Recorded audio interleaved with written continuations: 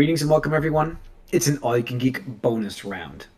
Special edition. We have to talk about breaking news. I'm one of your hosts, Jim Gast, joined by Mike Sneedy, What's up? Corey Feinson, Yo. and Tony Korkanakis. Hello, hello. Welcome, guys. Welcome, listeners and viewers, to a bonus round. If you're wondering what content we've got for you so far, we've got our movies of the year last week. We also have coming out this week as well, or before this, if you're listening to it before, our games of the year. So check for that stuff. But first, there was a small bit of news that broke this morning, and we felt rather than just do our games of the year, we need a bonus round just for this topic. So earlier this morning, I can tell you guys a story. Corey posted in our Discord chat of Wall Street Journal reporting that Microsoft would be acquiring Activision-Blizzard. And I was like, it does not seem likely at all. I'm like, I posted the little meme, like, I don't believe you. And I'm like, I just didn't think that was real. But then you're like, it's Wall Street Journal. I'm like, yeah, they're kind of reputable. As I'm thinking, yeah, they're kind of reputable. And then Tony just pops in with the official announcement from Twitter from Microsoft saying, yes, we have acquired Activision-Blizzard. And then 70. Yeah, $68.7 billion acquisition for Activision and Blizzard, the whole shabazz. So I think if you take all of the IP, the entities that they own, I think, Tony, you've made that side of your prediction. I'd give it to you in a second. I mean, I think he covers that, right? I mean, that's like 20 companies right now. I mean, I think he covered 3. So by itself is impressive.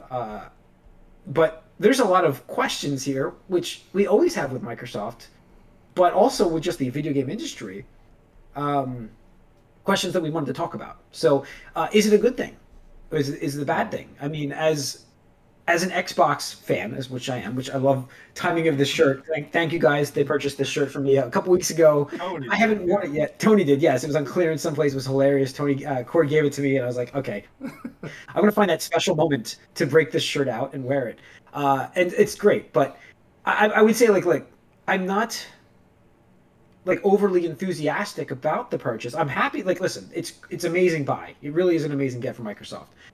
It brings them amazing content for Game Pass. I understand that part, but there's a lot of guarded optimism and also skepticism with Microsoft's future, plannings that I'm worried about. And I don't know about you guys, but Tony, you had posted a bunch of stuff. What's that, Mike? Isn't that secondary though? No, I mean, Tony, what? I think the big part of this is going to most likely lead to the shakeup up top that needed to happen to this company. Oh, definitely, and that's a major positive that could happen from this. But you're not spending. But don't paint them to be the heroes here. This deal was well in production before that. It doesn't really matter because this is really one of the only ways. Like, we wanted this company to disappear pretty much. So this is the only way. We wanted the leadership. Yeah, this is how it can. Yes, right. He can stay and he goes. This is pretty much the only way it can happen. Who cares about him? I don't know. People that work for him? No, but maybe. I don't know. You're more worried about punishing the one bad actor than saving the majority of the people who are good at the company. That seems to me, this is the only way, really, one of the only ways where you save the companies and get rid of him. I think it's a great take on that, Mike, and I did think that first myself. But Tony, I mean, there's other concerns here, right? I mean, there's major concerns. I mean, if we're just talking about strictly the Activision-Blizzard controversy over the past year, I mean, first of all, you're taking away their agency because people at Activision-Blizzard have been pushing for unionization, right? They've been pushing for that, for a seat at the table. We just saw, a couple weeks ago that one of the first game studios actually officially picked up unionization. So there's high hopes for that. There was a glimmer of hope that with enough pressure and continued downward trending of Activision Blizzard stock, that the board would be forced to either push Bobby Kotick out or be removed by the shareholders come in the next, I think, 3 or 4 months when they do their yearly, their annual thing. Because Bobby surrounded himself by a bunch of yes men that he made a bunch of money and he let them make a bunch of money. So obviously they're not going to kick him. But if the shareholders continue to lose money in their stock, in their portfolio, because Activision Blizzard stock has been tanking ever since this controversy began, then that could have forced action. And all Microsoft did... How much worse does it get for everyone who works there during that time? For how long? How long does that have to? It's already bad. It's already bad. There's bad. Nobody working on not stuff that right bad. now. It's worth $70 billion still. That's the IPs. That's not talking about games. That's talking about the intellectual properties here. Let's be clear. Sure. That is why Microsoft bought Activision Blizzard, not because of their game output. I mean, Microsoft now has the exclusive rights to Call of Duty. That's huge. At the end of the day, that's huge.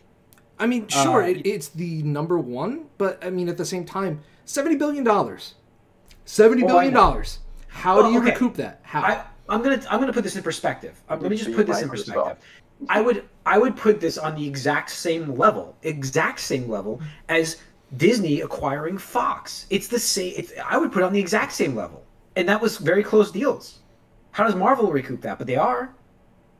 You will recoup this dollar. They will not get that money back. We said the same thing about Minecraft years ago, and they've been doing great with that product. It's still out there. Yeah, still right. Making them money. Minecraft has been, because they've been left mostly autonomous since the acquisition. Team Mojang, they still control all the game updates and stuff like that. But that's an example I have for like Activision. People wondering what's going to go on. Your negative, like the negative side of things, which is a reality, and it could happen. Could also go the other way, where they're still allowing them to be autonomous, and this doesn't take over for over a year. I mean, that ship is on fire. I think we can all agree. Activision Blizzard is on fire. Yeah. Oh god, yeah. Mojang was great. Like they had nothing to do. It's just Notch tweeted, "Hey, I'll sell this company for $4 billion," and somebody at Microsoft saw the tweet and was like, "All right, let's do this." All I'm doing is saying, in terms of them operating independently, that's not going to happen. That's not going to happen. That being said, but I don't know how much it interferes with current processes. Like, is this still? I don't think it impedes the process at the moment. Anyways, it's still full. Like, even the alliance that's doing this is still full steam ahead, trying to earn their rights. Like, their seat at the table. They're still going ahead with those plans, and nobody's telling them they can't do that. There's no way Microsoft is going to let them unionize. I don't think so. I don't think so either. But yeah, because Microsoft will be like, "Nah, get fucked." No way. Yeah, Microsoft will just straight up tell them to get fucked. Yeah, Corey, what do you think here? You've been you guys touched on a lot of the things. Like, initially, you hear this and like you think, "Oh, this is great," because like this is redemption. It's exciting. It's exciting. Get all the hierarchy that has been poisoning this company for years. Kick them out, because now we got new ownership. We can get all that bad blood out of there. But like, you gotta remember, these are mega billion-dollar companies, obviously, that are moving things around, moving assets around, and so it's not like Microsoft's coming in here trying to save the day. They're not being like, "Oh, hey, we're the good guys. We're going to save everybody and like fix everything that's going on in this company." That's not why they're doing it. They're doing it because it's a business move, and they saw a weakness that they could take advantage. Yes, and make a move that's going to tell them. Honestly, if that shit didn't go down in Activision Blizzard, this probably would never have happened. No, absolutely, absolutely, yeah, because the market price before this was announced, I think Activision Blizzard's only valued at about $50 billion.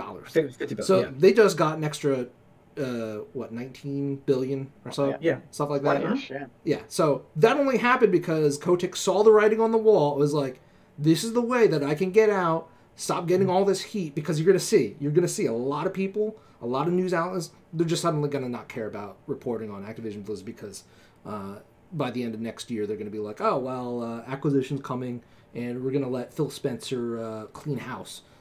Which, I mean, it's already been reported that Kotick is out the second. They can't obviously make moves before they own the company. Right. I saw a lot of flack from people saying, "Why didn't they just come in and fire everybody right now?" And I'm like, you can't own the company. Yeah, you can't do that. But it is being reported that he will be stepping down the second that Phil Spencer takes over as the right. So you're going to see a lot of people just stop reporting on this and stop caring about it and stuff like that. And that sucks, because the Activision Blizzard workers have been through a lot, unfortunately. Even before. No, the hope is that like they do change the culture there.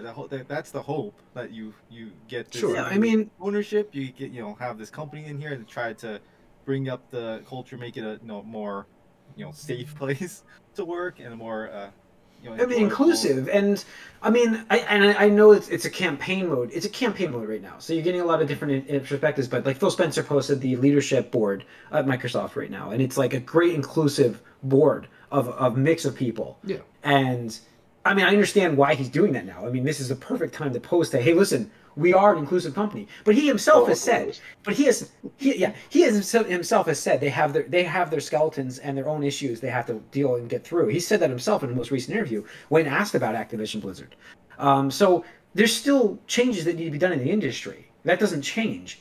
But I do agree with Mike here. It wouldn't have changed anyways for Activision-Blizzard without somebody buying them or just. I'm not saying Microsoft. I thought that it was going to take some sort of acquisition from somebody to change that to get rid of him. Who else would have bought them?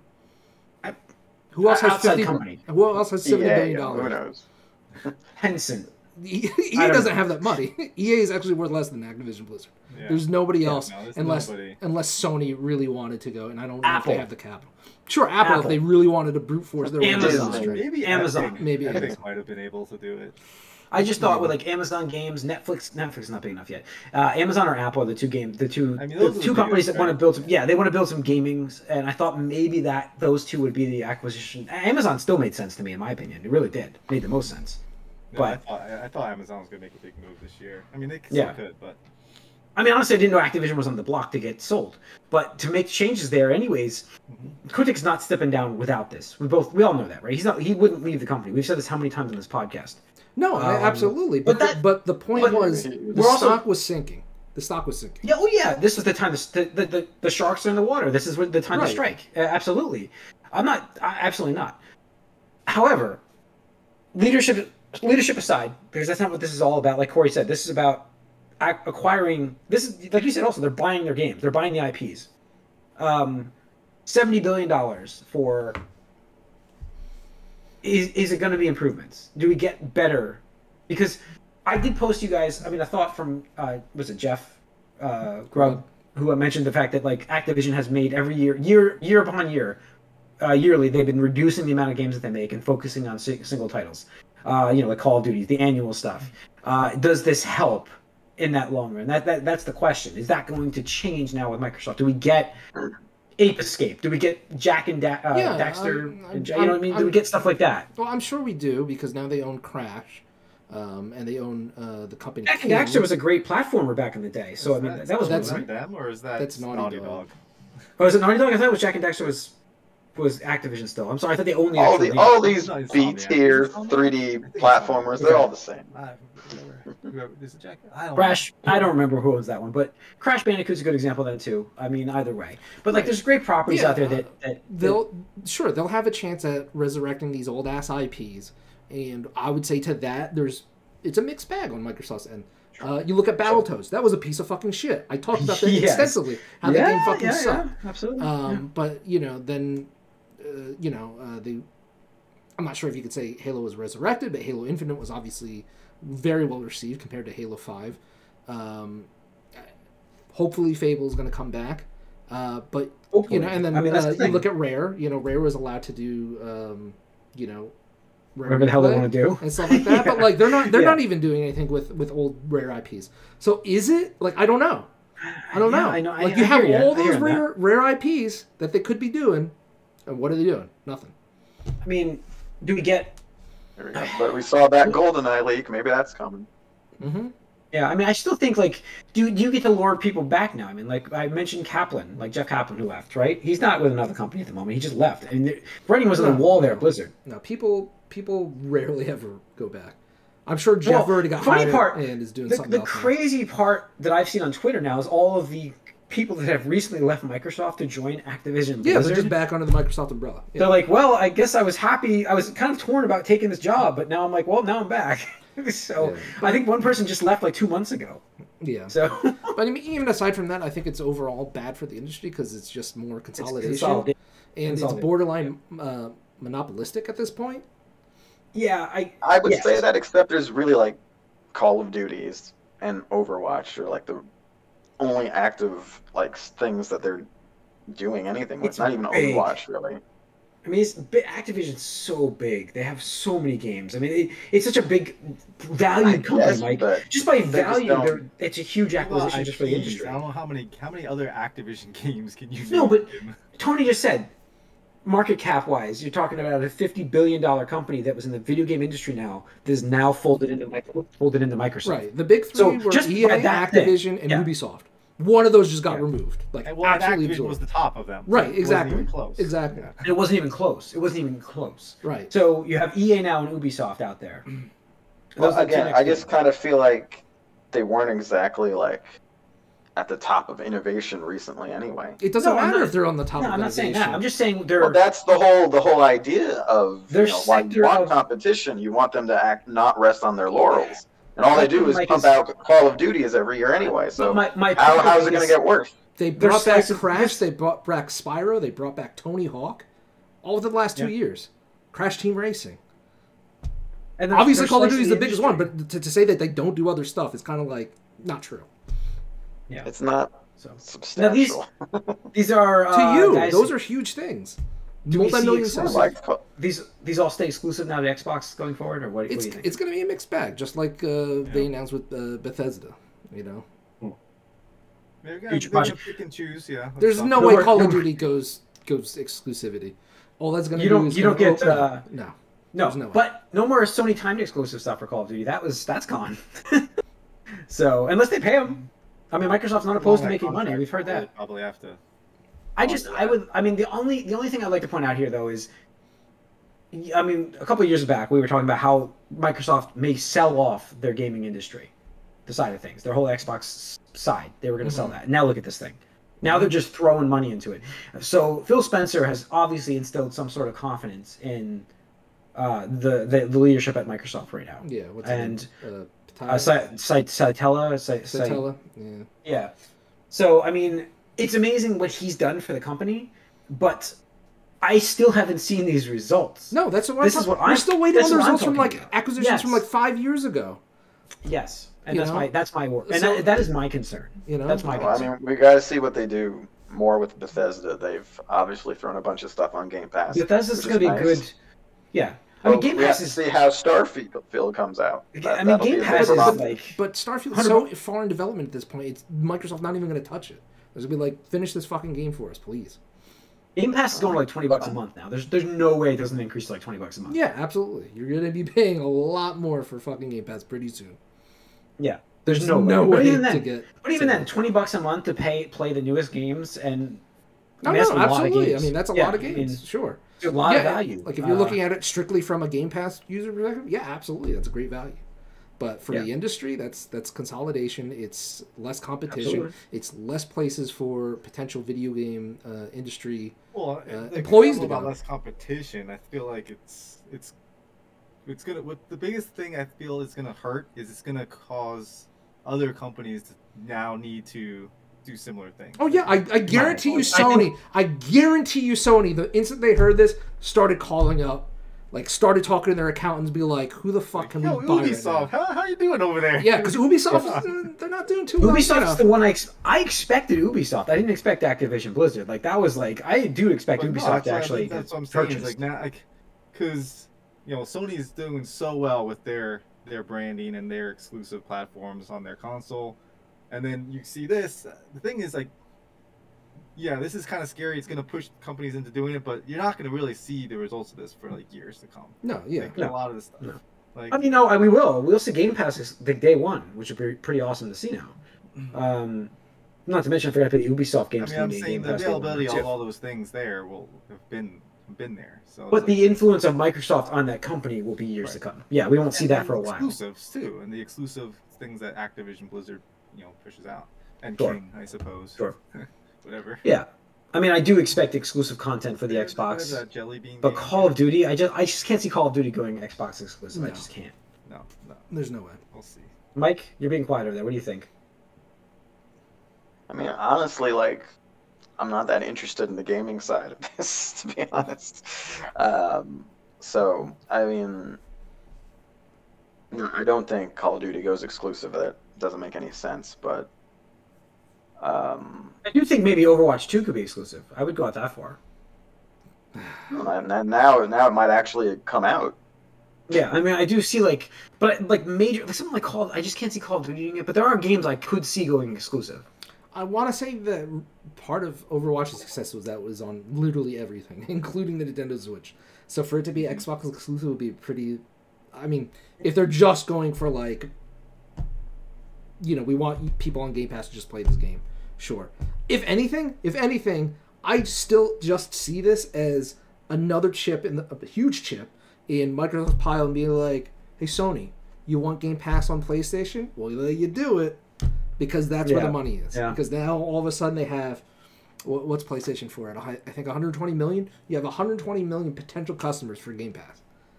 Yeah. That's the next market. I mean, that is the next market. That's what they want. That's what they want. Yeah. And they want it on Nintendo Switch. Another 100 million units that they can get Game Pass subscriptions from. That's absolutely where they want to be. I made that prediction. I still think Game Pass comes to the Switch this year. I really do. It's possible. It makes the most sense. So Nintendo's weird about stuff like that, though. No, they are. Clouds to run up a little bit more. Yeah. So I mean, it could just be it could just start out with xCloud, xCloud gaming. Yeah, xCloud. Yeah, I could do it first. So yeah, I don't know.